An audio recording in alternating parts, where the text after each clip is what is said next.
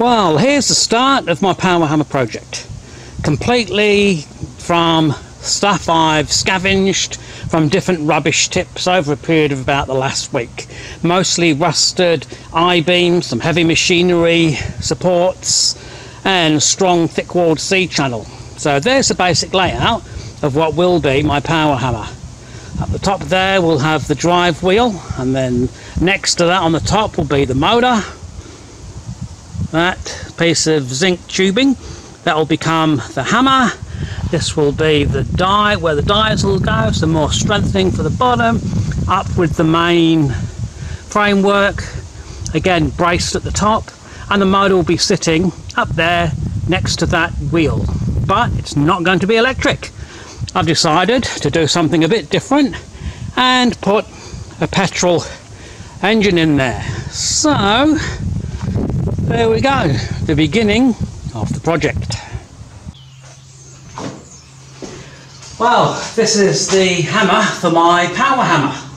So that's a 100mm square, about an 1/8 inch thick walled steel square tubing, and it's filled with a big lump of cast iron, about the same size. It just fits in there, so it's bloody heavy.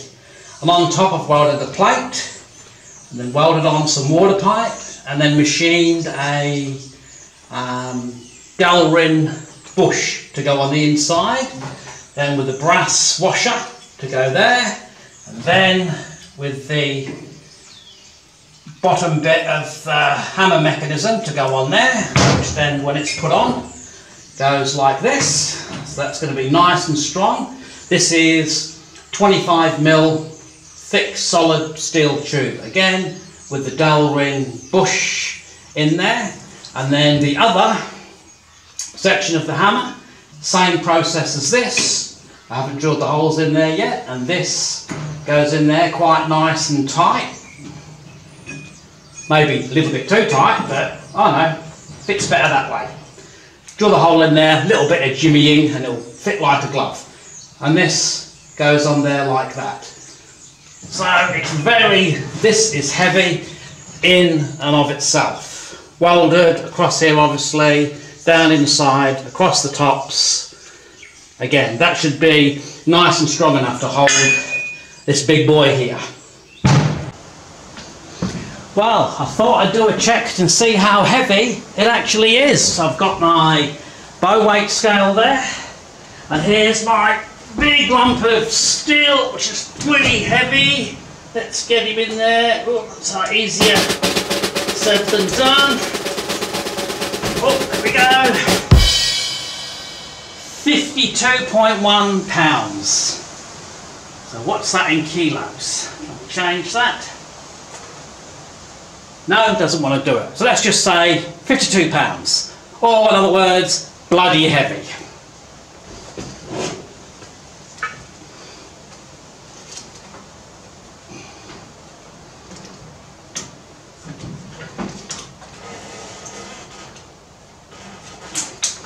Oops, that's fucking heavy.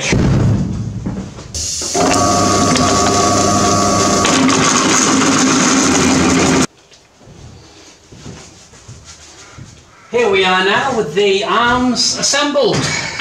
Oh, looks like he's got some big shoulders. Bit brutish, all that's missing is his head. So, okay, yes. These go up like this, and then they will be on a roller up there to support the hammer. So this is what will be happening with these, up and down like that. So as this probably goes 60 to 80 times up and down a minute, jockey in here, like that, to take that load, otherwise nothing would happen because it would just squat. So the shocky is the next bit, along with the bearings at the top. Woohoo! Now I've drilled some 10mm holes in this solid inch square tubing. Well, not tubing, it's a square. I drilled them about 10mm down, 10mm bolt in there, another one in here, weld that on, then the shocky will be able to sit just like that. but it'll be a nicer shocky this, not this crap one.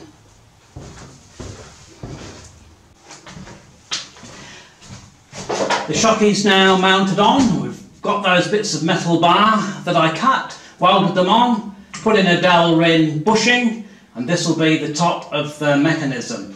So now the whole process, up and down like this.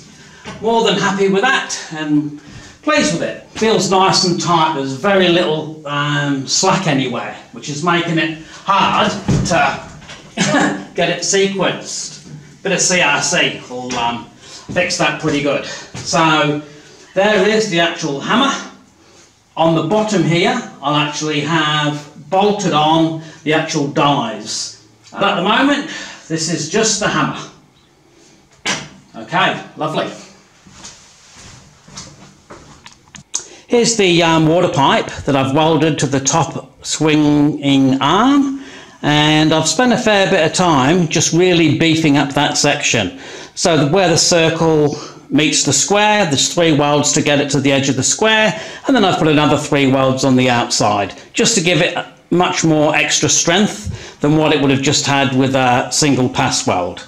Because the last thing I wanted was that coming off when the hammer was in full swing. That'd be really dangerous. So I'm confident that now, looking like the conrod in an engine, it'll all be good. Okay, now what we've got to do with these top of the arms, now with the pipe welded on and the bushings to be in there, is make a support bracket to hold this, which I'm using some 10mm thick flat plate.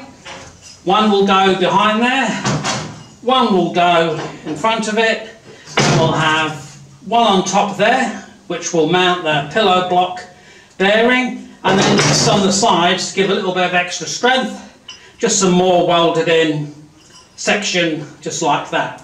Then some 5/8 holes here and here, through there, nice bolt through the other side, and this will be our good swinging mechanism. Well, that's the plan. I think it'll work. Okay, here we go.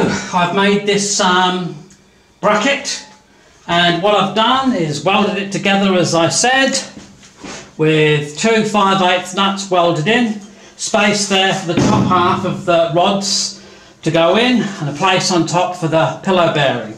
So this will go on top of there like that, and then this 40mm steel rod will go on there, which will be connected to our wheel, which will drive the whole mechanism. So, oh, looking good, nice and strong. That should be mint. Well, here's the assembly, and it's getting pretty heavy now, and I was wondering how much it weighs. 82 pounds.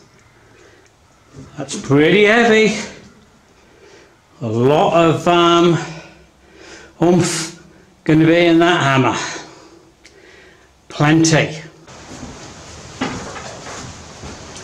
Okay, here we have the wheel, which we're going to have to get a mounting on first before we can mount it to the general frame and put the offset on the other side. So in order to mount this to the frame, I've got 2 bits of flat bar here, which I'll weld together and put those in there, and then just drill the appropriate holes and put the bolts in so the wheel will be centered.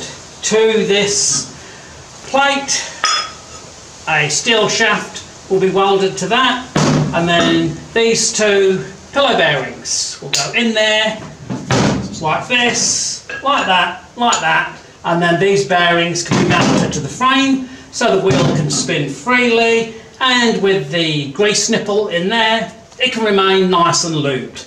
Very simple. Let's go to it.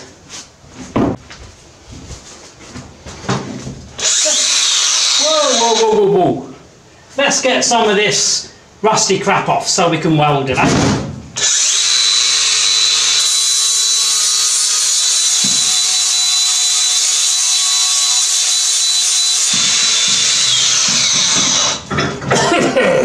I think we'll do that outside. Well, we've got that rusty crap off, so let's get the welder out, it's a good old MIG, and let's just tack it and then make our square together.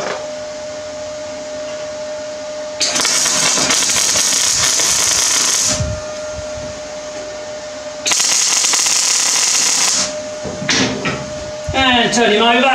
Let's give it a tack on the other side, then we can make sure he's flat.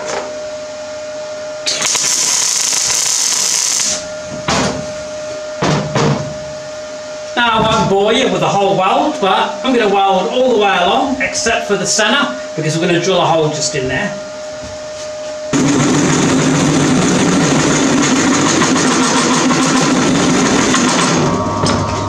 That smoke's from oil, see?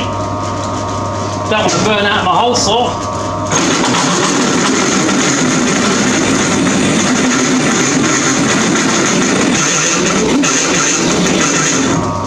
One last little weeny bit. Come on.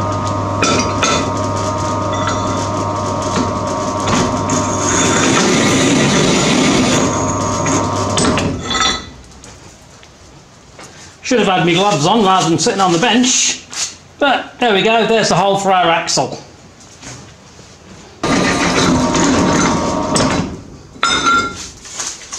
Well, there we go, there's our 4 holes for our 25mm centre axle and our 4 wheel bolt holes.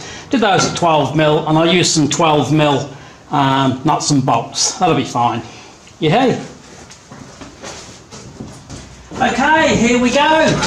Got our plate done, all welded, finished, rounded off the edges. Got our shaft. Shaft goes in the hole like that.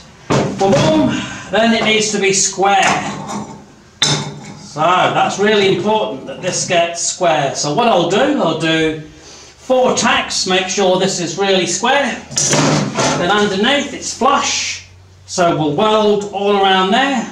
Then when this little baby is all welded and trusted in you can go like that on the wheel, and if it's all square, should be mint. If this is slightly off centre, we don't want any of this, or if it's slightly bent the other way, we could get some of that. So with some of that and some of this, we don't want either of those. That's what we want, nice and smooth. It's going to be alright, I reckon. We've got our 4 tacks in underneath here, squared up all 4 corners. There's a nifty design called hole in the bench, and we'll just weld round here.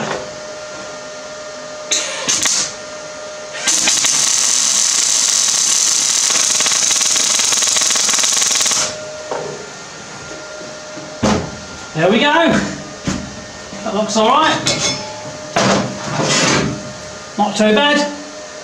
Not too bad. That's why I finished and started. Probably grind that back a little bit and just make it a little bit better than that. And I'll probably go around on the inside and do that and weld this, because this isn't really doing anything, it's just bolting on to the wheel. So a little bit more strength is better than not enough. So we'll just weld the other side. Well, all welded up now. Did a little bit of cleaning up of that weld just to make it look nice and pretty. Not sure if that's coming out, but hopefully. I think it looks pretty good. I did that because you'll be able to see this. So yeah, I like it. Yep, pretty good.